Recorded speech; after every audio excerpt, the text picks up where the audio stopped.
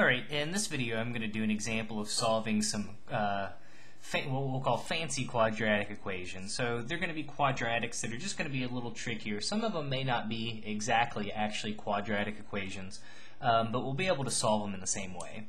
So in the first problem here we have x minus 3 quantity squared minus 7 times the quantity x minus 3 plus 12.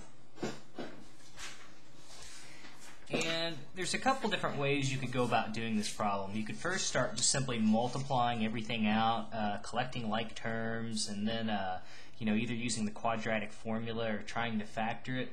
Kind of the way we can do this, though, if you imagine doing like a substitution, suppose we say let x minus 3, suppose we call that something else, suppose we call that y.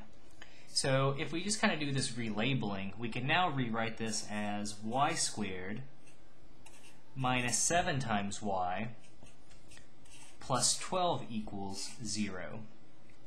And in this case, the first thing I would think, does this factor nicely? And actually I believe it is going to factor nicely. So to get y squared, we would need y and y.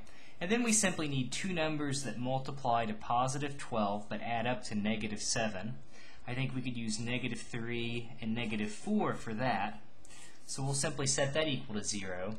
And then we simply set both parts to 0. So y minus 3 equals 0, y minus 4 equals 0. To solve these, we'll have to add 3 to both sides in the first part.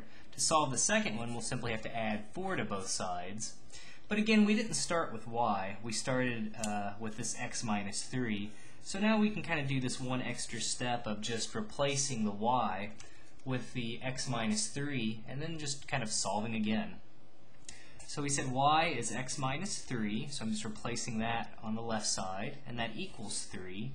If I add 3 to both sides, I'll get x equals 6 as my first solution.